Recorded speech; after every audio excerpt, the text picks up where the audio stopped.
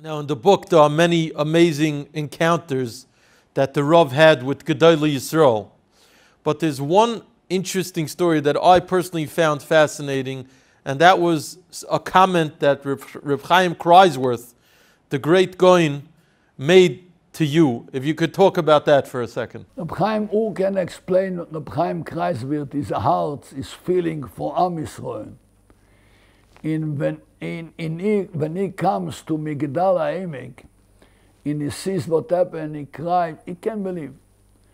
And later, after them, one day I was in Jerusalem, and was a big asife from Gedolei Yisrael in Yerushalayim.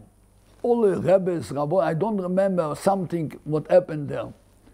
And I stay very far between the regular people. I don't have the stage because only the old big Rebbes, Rabbonim. I stay aside. I was a younger man, close. And I see Rav Kreisworth goes down, left the old stage, go, everybody looks, and he comes to me. And he say to me, I want from you something. He take me outside and say, I want that you will give me a broche, somebody in my family is sick.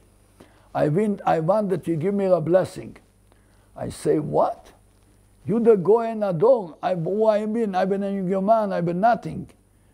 You laughing at me? I say, you macht letzonos in Yiddish, you macht letzonos for me, you're making laughing at me, I will give you a breche.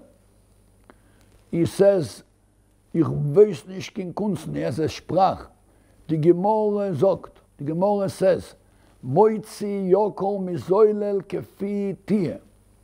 The Gemara says if you take kids from the garbage and you bring them back to Yiddishkeit, God says you pay, your mind is like my mind. He says to me, you true, you're right, I've been a bigger Talmid Chochem from you, but I don't walk with these kids and boys.